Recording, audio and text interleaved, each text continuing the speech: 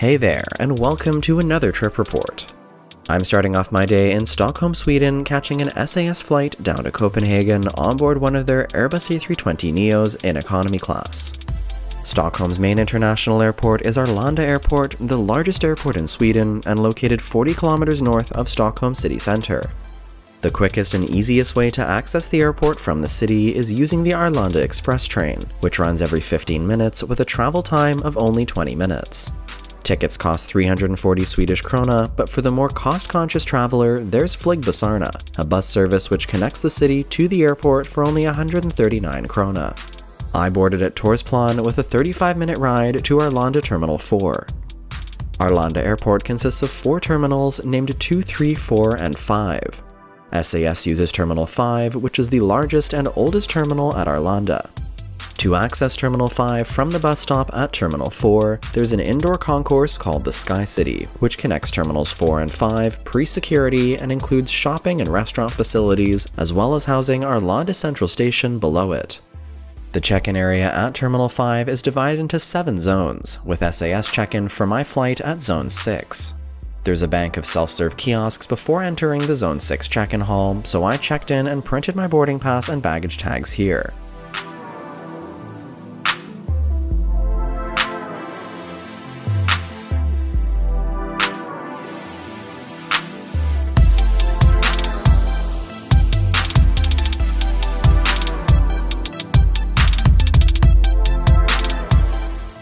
Heading into the Zone 6 hall, there's a separate line here for self-service baggage drop if you use the self-check-in machines, which allowed me to quickly drop off my bags.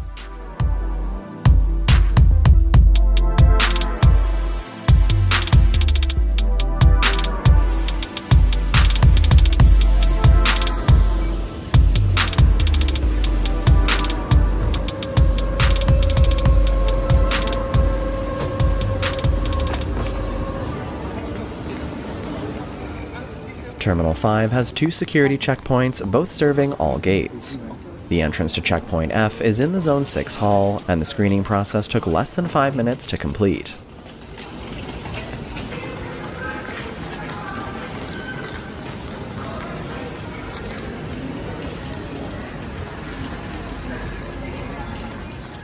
Exiting security into the duty-free shopping hall first, taking a look at the departures board, my flight will be using Gate 5A this evening, which is located on Pier E. The gates of Terminal 5 are arranged on 3 piers, with Pier E being the middle pier of the 3.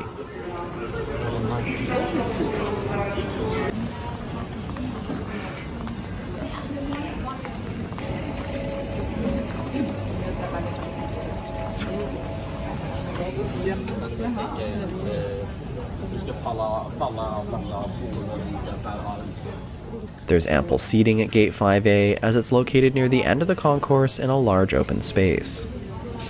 Taking a look at the aircraft flying us to Copenhagen this evening, I'll be on board this 1.5-year-old Airbus A320neo that was delivered new to SAS in February 2022. As of September 2024, SAS was operating 73 A320neos with an additional 14 on order. 30 of these active aircraft, including our aircraft today, are operated by SAS Connect, a subsidiary of SAS focused on short-haul connector flights within Europe. All of SAS's A320neos are configured the same way, with 180 standard economy class seats and no business class cabin. At the time of this flight, SAS was still a member of Star Alliance as one of its founding members. In September 2024, they left that group and joined the SkyTeam Alliance following a 20% acquisition in the airline by SkyTeam member the Air France-KLM Group. Since leaving Star Alliance, obviously any perks that Star Alliance Gold members had with SAS, like priority boarding, no longer apply. That being said, at the time I took this flight, SAS boarded their flights by assigned group number, with groups A and B for priority boarding, which included SAS Eurobonus Gold and Diamond members, Star Alliance Gold members, and travelers on an SAS Plus ticket. The next groups for travelers on an SAS Go Smart or Go Light fare with a prepaid carry-on bag, and the last group for travelers on an SAS Go Light fare with no carry-on bag. Stepping on board, these aircraft are in an all-economy configuration with seats in a 3-3 layout. SAS does sell an SAS Plus fare on these routes, which includes similar perks to a business class ticket on other airlines, like priority boarding, security screening, and lounge access, but there's no difference in the seating on board the aircraft. I booked seat 21A for this flight, which is a window seat on the left side of the plane. The seats are incredibly simple, with a slimline design that has a gray fabric back and base, and no adjustable headrest at the top, but rather a somewhat disheveled looking piece of cloth. Taking a look at the space in the seat, the width is fairly standard, and at my height of 5'10", I have a couple inches of space to spare for my knees, though it is pretty tight. These seats do recline, but only an inch or two. Getting my large backpack under the seat in front was quite tight as well, but ultimately it fit. There's also plenty of space in the overhead bins down both sides of each aisle. Looking around the seat a bit more, there are no entertainment screens at these seats, no AC power outlets, and no Wi-Fi available on board either. At the top of the seat back in front, we have a pocket for storing the provided reading materials. Up here, we have an air sickness bag, the onboard food and drink purchase menu, and the safety information card for this aircraft. Taking a closer look at the onboard menu, there's a range of different items available, from alcoholic beverages to sweet and salty snacks. On longer flights outside of Scandinavia, they have light meals and a broader range of alcohol and spirits available. The only complimentary offering on any of their flights within Europe is tea and coffee, and everything else has a surcharge. Also on the seat back near the top, we have a USB charging port and a small hook on the side for hanging your jacket. Further down the seat, we have a full-size tray table which flips out for use and is mounted on adjustable rails.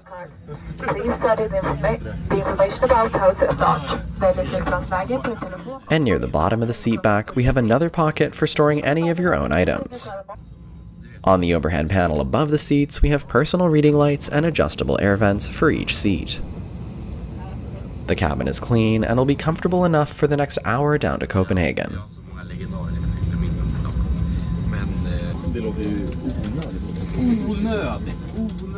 Leaving the gate and on our way to Copenhagen, wheels up to wheels down time for this flight is about 50 minutes.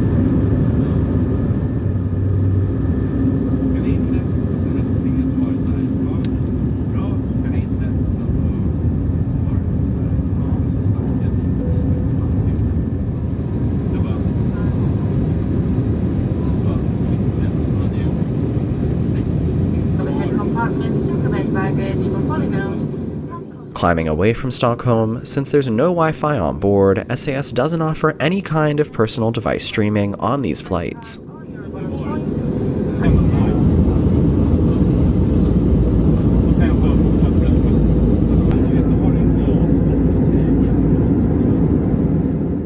The crew started their in-flight service shortly after takeoff, coming through with complimentary tea or coffee and other items for purchase.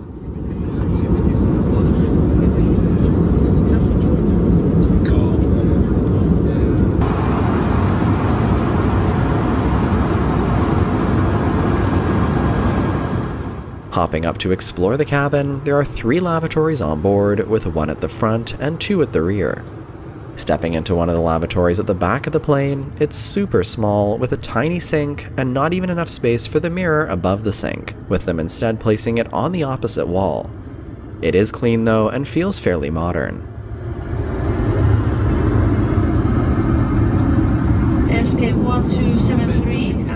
Back at my seat and watching the late-night Scandinavian summer sunset out the window, we've started our descent towards Copenhagen's Kastrup Airport.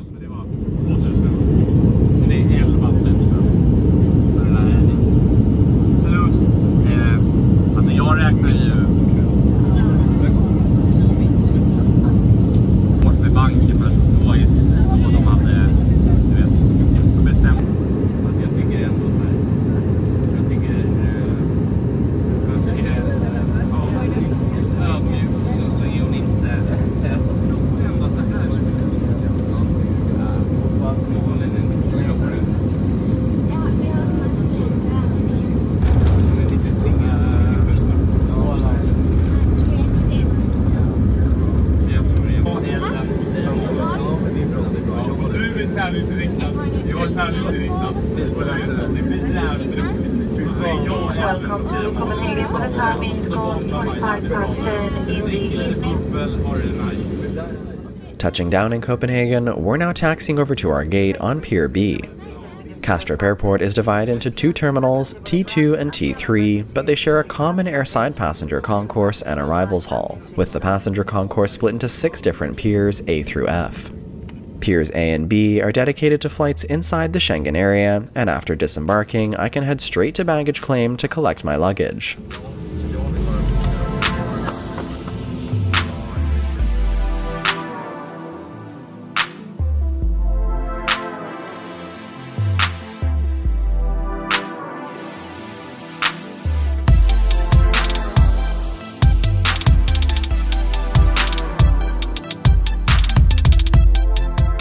Thanks for joining me for this trip report, and I hope you enjoyed it. Now for some comments on the experience overall. As the flag carrier of Sweden, Denmark, and Norway, SAS offers easy connections between different Scandinavian cities and the rest of Europe. Despite being easy and efficient, I was surprised at how no frills the whole experience felt. But then again, it is on par with what Lufthansa offers on their flights within Europe. Simple seats, and minimal complimentary offerings, with no onboard entertainment of any form. Compared to some low-cost airlines operating similar routes in Scandinavia, it'll really come down to the deal you find and what you need to bring in terms of carry-ons and checked luggage, to determine if booking SAS will be advantageous for you over the likes of Norwegian Air and others.